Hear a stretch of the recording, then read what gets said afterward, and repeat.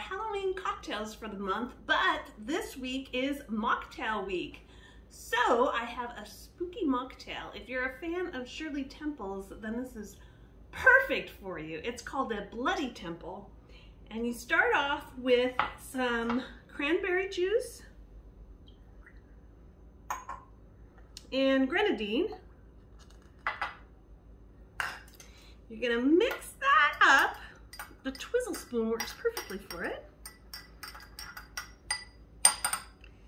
Then you're gonna take a syringe, food safe syringe, and suck this up.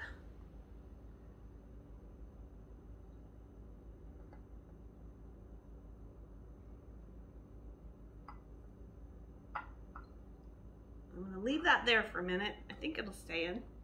Okay, then to your rocks glass with ice, you're going to add lemon lime soda. I'm using 7-Up. And ginger ale.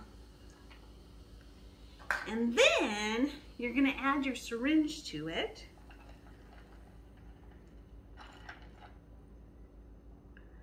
Right off the bat, isn't that a great cocktail to serve for a spooky get-together? And then as you drink it, you squeeze the syringe so that the juice goes into your glass. Look at that. How cool is that? And there you have it, a Bloody Temple. Cheers.